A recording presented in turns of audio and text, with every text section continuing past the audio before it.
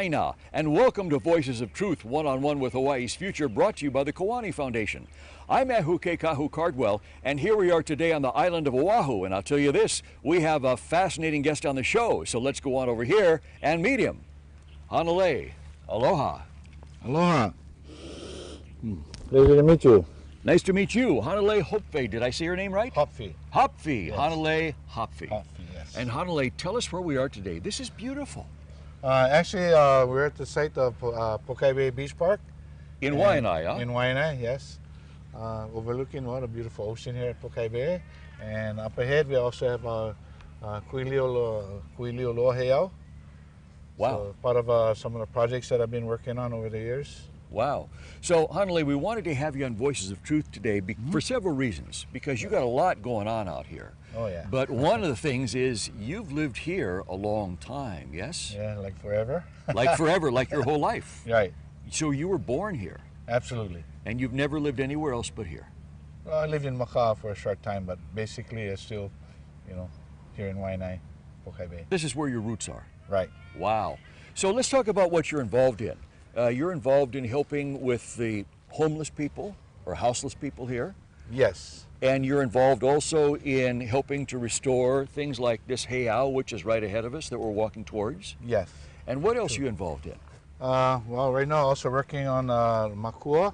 There's a lot of issues lately over a lot of people leaving a lot of trash and burning pallets on the beach and stuff like that. Looking at actually a long-term stewardship and actually, well, eventually reclaiming our land. And going back to Hawaiians, it's also connected to Makua on the Mauka side. So if we do a good job doing stewardship on the Makai side, then we can prove ourselves that we're capable and we can take care of our own kuleana, our own affairs in Waianae Moku. And then hopefully we can get the land also returned back to the families that were once displaced from Makua back in the early 40s and maybe even the late 30s. Wow. So, Hanale, you're talking about land management systems that go back way to ancient times. Yes. Yeah? Yes. And doing that and restoring things that way. Right. It's actually I have a big job ahead of me, but it's a kako thing. Actually, trying to bring back the Ahupa system or the Konohiki system, which is pretty much land and resource management. So I got elected to do the job. It's been quite interesting and challenging, but I embrace it. And so that's part of the reason why I work with the homeless, because this kind of issues, because the federal government being occupying land and states being occupying land, stuff like that. Iwi kupuna over there that needs to be protected, the alkaline ponds over there with the opai ula, things like that. That's why I also working at Mauka, Ka'ala, so try to get the water released to back down to Waianae to help strengthen the aquifer. Because right now, I don't care, I guess all over the world pretty much water is an issue. So it's the same thing over here. Water is an issue, so I'm trying to get more water. And part of the thing is we're bringing back the balance here in our ecosystem. So that's why I'm also working with the homeless over there, because we train those guys over there, the pu'unua, we can plant limu, things like that. That's why we need the water to come back so we can create that salt, the brackish water, the fresh water mixed with the salt, and which will allow the limu to grow, also help our fish to spawn. We'll be actually recreating the estuaries, things like that, the nurseries for our fish and all that. So as part of my job is to provide for our people and food sustenance. So that's why I'm pretty much into food sovereignty. So again, all kind of different projects working from Maku to Makai, because that's the way kupunas did it. So that's why I'm pretty much all over the creation, from up the mountain to the ocean and everything in between. You said a word a moment ago that I want to introduce to our viewers and have you explain. That word is konohiki. Yes. What is a konohiki? Because that's what you are. You're one of those, yes? Yeah. Actually, konohiki is a chief. Actually, I come from a long line of chiefs. Actually, I'm higher ranking than that.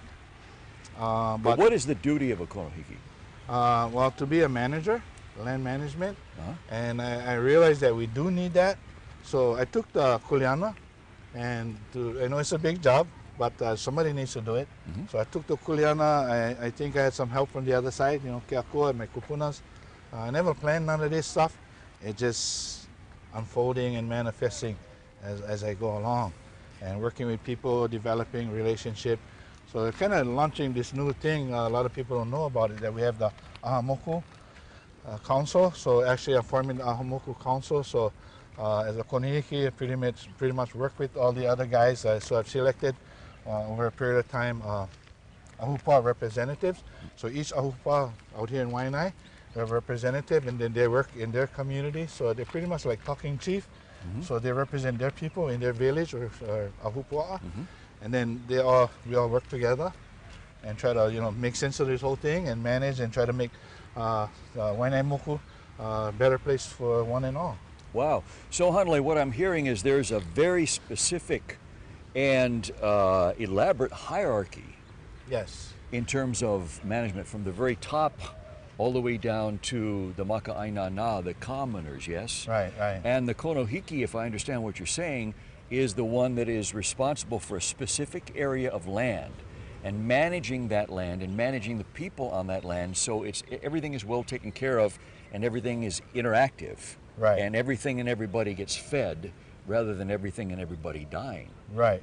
Wow. Absolutely. You're right, that is a big job. Yeah, but it's a cocoa thing because I can't do it myself. Right. Try to protect the environment. Right. Also, so we kind of came up with this thing called Makai Watch.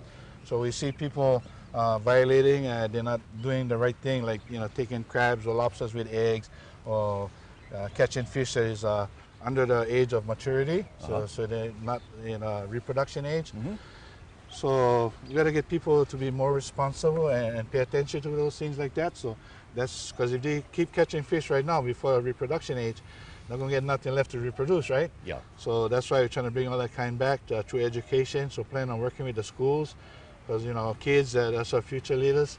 So we got to educate them, so kind of just help each other, yeah? I help them, they help me, and it's a mutual thing, and we all benefit from it, yeah? Wow. So Hanale, can you show us here, can you point out to us the area of land that you manage? Not that end. Only that end, you cannot even see them. So all the way down from that mountain ridge to down there. Actually, no. Actually, Kaina Point? Yeah? Yeah. All the way up there? You cannot see it, yeah, from here. So beyond that ridge? Yes, absolutely. Wow. The land management done properly sounds like that area will come back to its normal state and really flourish, and it'll be growing and putting out the maximum amount of food, whether it's on the land, on the Aina, or in the ocean, like that. So I work with other practitioners and experts. Like I'm no expert all these different things, but I'm smart enough to know those guys though, and to work with them, as part of management. These guys are part of the resource. Yeah, they're experts in their own little areas. Right, like we have Eric Enos, he's taking care of Ka'ala. Yeah, up here. Yeah, Maka, Ka'ala, work with them, and we're also working on a project trying to get more land, so therefore we can also request for more water. It's a kind of case of a supply and demand. So if we had all the guys working on land, so I can ask them Water Supply Commission that, hey, we need more water, give us back some of our water. Yeah, so that brings up an interesting point, Hanale, which is the name of the place that we are at right now is Waianae. Yes. And W-A-I-Y is the Hawaiian word for fresh water. Right. And yet, where is the fresh water? Sa Mauka, Ka'ala. Okay. Yeah, so as part of the plan is we actually bring them down here, yeah? Yeah. We should actually increase our food stock, yeah? Yeah, but long time ago there was a lot more fresh water here than there is today, yeah? Oh, absolutely. I remember when in my younger days, I walk up the valley, you could just, reach down the side, the flume just ran down, and people were more responsible back then. They didn't, throw trash in the water and whatever. So we used to be able to scoop up water, whatever, and, drink water and going up, the valley, go pick plums and whatever, mountain apples and what have you, whatever we can gather in the forest. What happened to the water? Well, the plantations kind of took over, and then after they took over, well, the plantations, that died out. But they seem to think that they own the water. The next thing you know, the state water supply kind of captured the water and kind of started like capping wells, things like that. So pretty much controlling the water situation. In some cases, I think that's good because some people, if they go into the well, whatever, that can also contaminate with water we are already drinking, yeah, so you gotta be careful with that so you don't contaminate the water and affect the whole community. Right. But years ago this all started when the plantations diverted the water, yeah? Yes. For their own purposes of growing pineapple, sugar cane, and all those crops that are no longer... Right, mostly sugar cane out there in Waianae. There's a lot of people think that, you get Hawaiian names or you do Hawaiian things that makes you Hawaiian, but actually that's not true. What makes you actually Hawaiian is your Hawaiian values and philosophy of kupuna. Hawaiian values and philosophy. Yeah. So what are the Hawaiian values of a Well, aloha aina, aloha everything. love of land? Yeah, well, everything kupuna teach that everything has mana, yeah, even the pohaku, yeah, Yeah. can give you life, also can give you death, yeah. Yeah. So everything is mana, yeah. Yeah, everything has power. Yes. Everything is alive. Right, Respect for everything that's alive. right, right. Don't harm it. You take care of it. It Right. takes care of you. Exactly. Yeah, so what's the philosophy that you live by of a konohiki?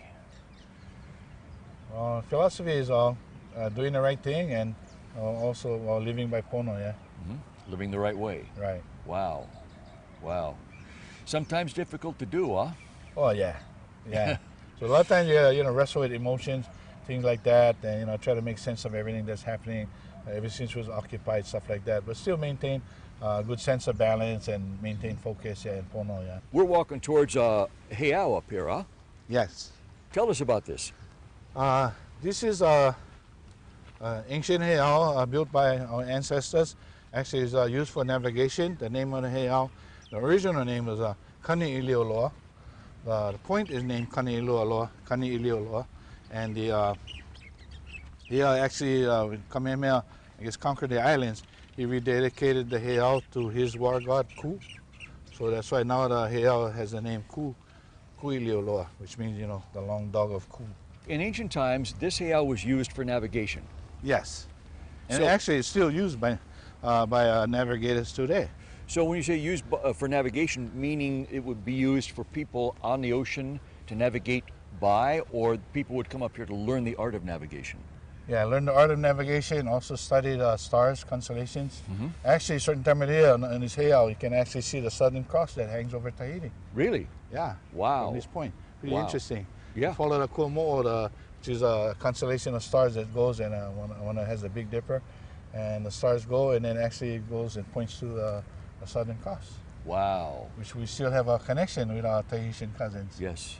In fact, that's where my ancestors arrived from. They arrived in Hawaii back in the 1200s AD. Your ancestors. Yes. This heiau is Vahipana, sacred place, yeah? Yes. Wow. So can we walk up here or not? Sure. Okay, Yeah. let's go. Hanale, right up here is where people would be schooled in the art of navigation and wayfaring according to the stars. Yes. And why this spot? Why not some other place? Because it's actually like a koa too, yeah? Kind of stands out. So like we can see from point to point, like Mauna Lahi is a koa. That's also another lena. So it juts out into the ocean, is what you're saying. Yeah. Yeah.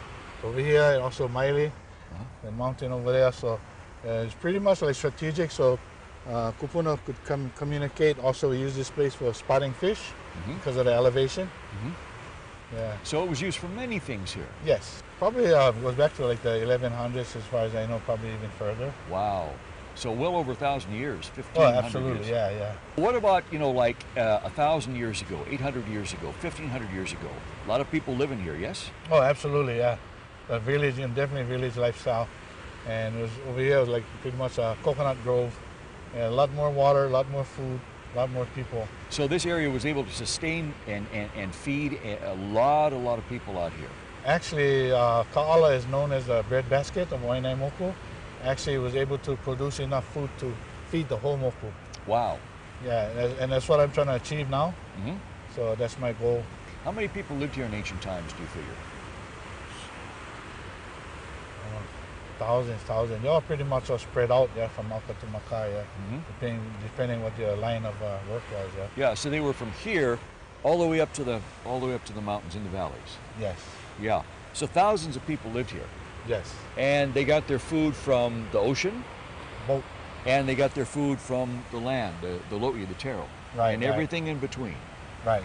Kupunas would come down from Mauka and they would trade with the fishermen down here, yeah.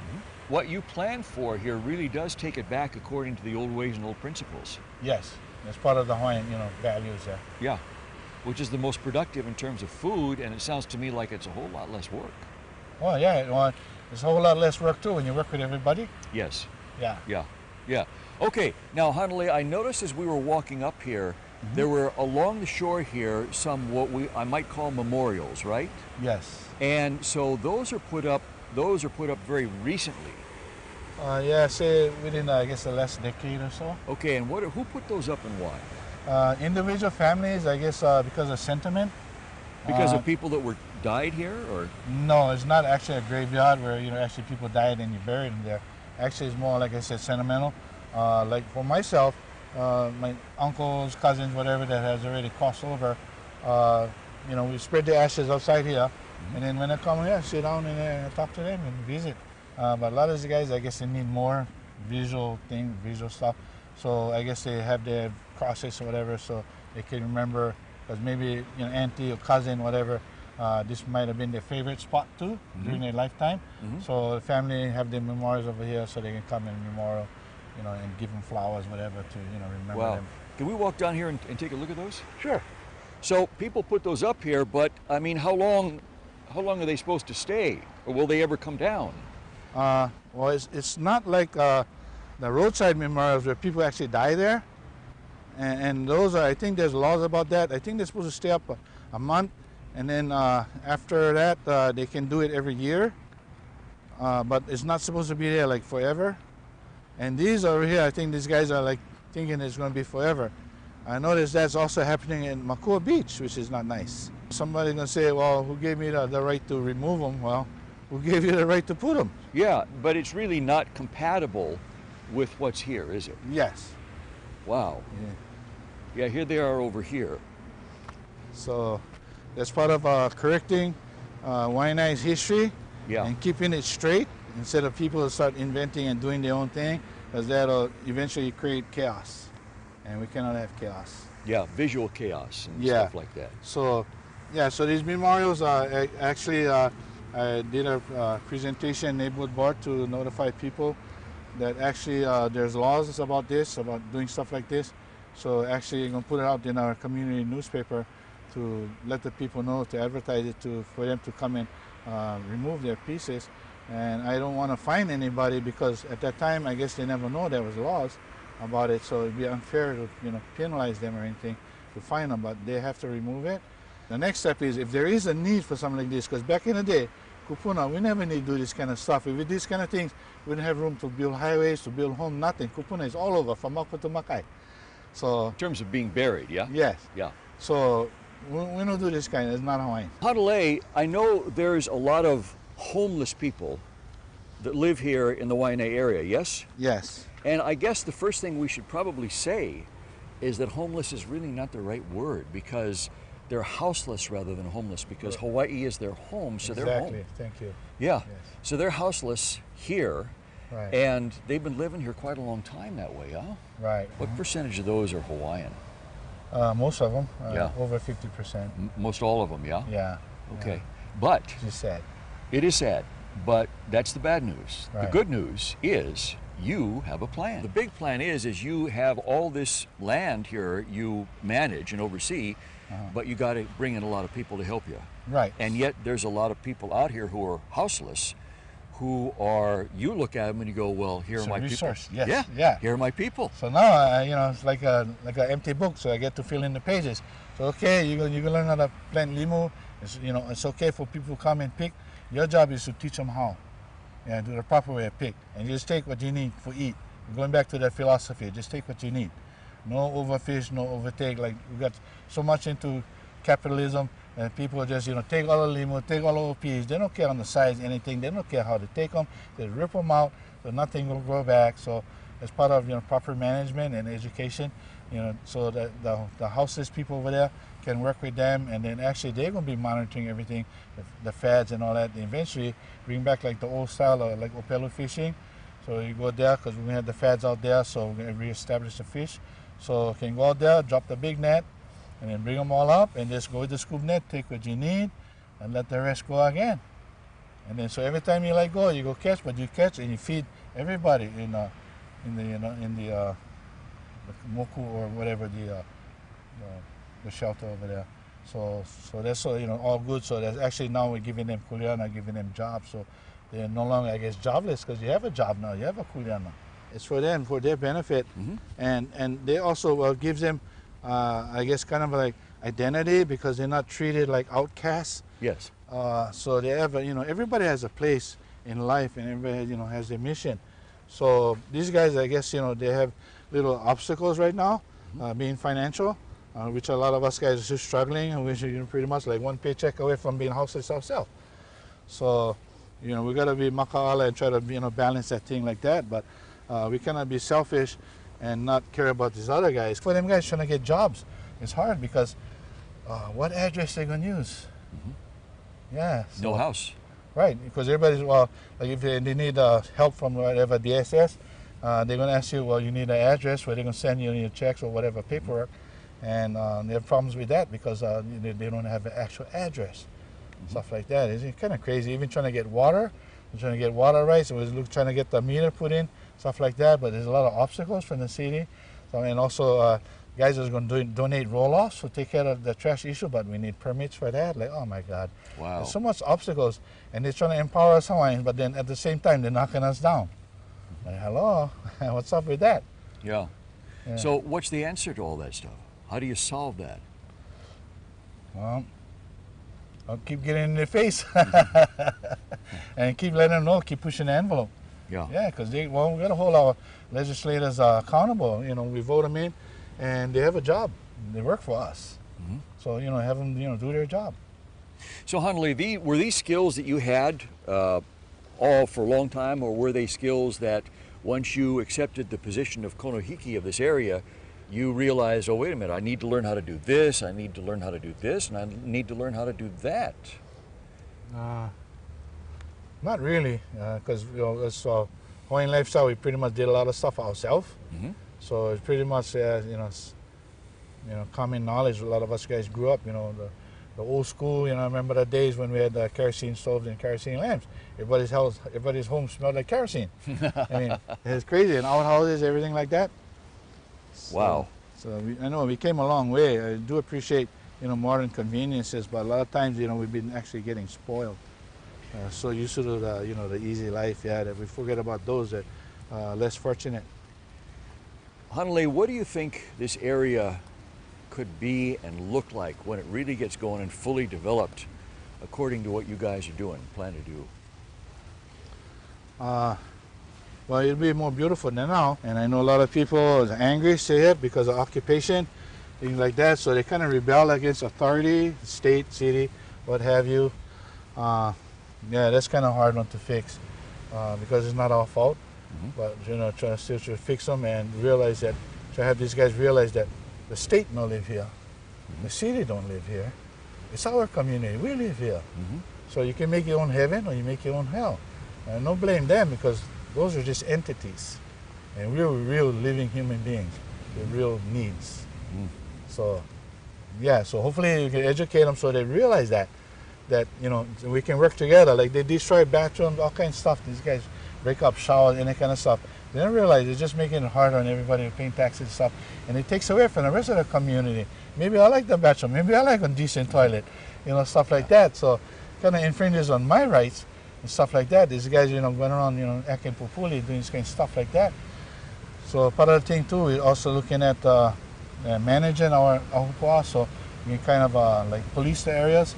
So make sure I also work with the younger generation, stuff like so we can educate them so they can keep stop these guys from doing vandalizing and stuff like that. They're only hurting themselves, hurting the communities, hurting the future generations.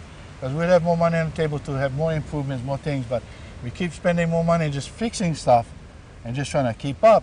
It's not going to happen. Voices of Truth airs throughout Hawaii, but it also airs around the world, many, many places. And I'll bet you right now somebody maybe on the other side of the world is watching you and me right now. And they may be in charge of a place kind of like this, but far, far away. And they may be looking at the same responsibilities and go, oh my goodness, this is way too big a job for me. I don't think I can do this. What would you say to them? Work with your people. Yeah, work with your, whatever leaders, whoever wants to, whoever feels the need that, we have to make some changes. Work with those guys because at least you're like-minded, So it'd be easier to work with those guys than working with guys that always been throwing in negatives and negatives, So we're trying to build from something positive, and you cannot keep turning them around. So in other words, it can be done. If you focus and keep working at it and build your crew, it can be done. Yes. Wow. But it'll the determination and, persistence. Yeah, that's wonderful. Which is part of what I do, because actually I'm an artist. So I teach for income and outcome. So, so like I work with the pohaku, I teach how to make pohaku ku'iai, papa ku'iai, things like that, part of sustainability. Yeah. So yeah, stuff like that. So educating our people. So I'm able to use my art, and so I can also teach people how to do that. So it's part of teaching them how sustainability. It's okay. You can plant your own taro.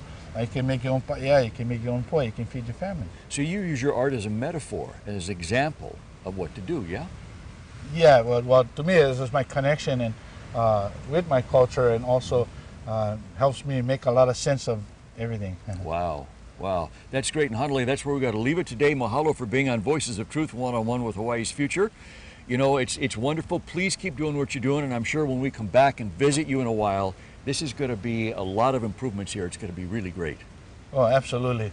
Wonderful. And to our viewers, thank you for joining us today out at beautiful Waianae. Remember, you can watch Voices of Truth on the web 24/7 on voicesoftruthtv.com, and you can visit Voices of Truth one-on-one with Hawaii's Future on Facebook. I'm Ahuke Kahu Cardwell, along with Hanale here, and until next time, ahui ho!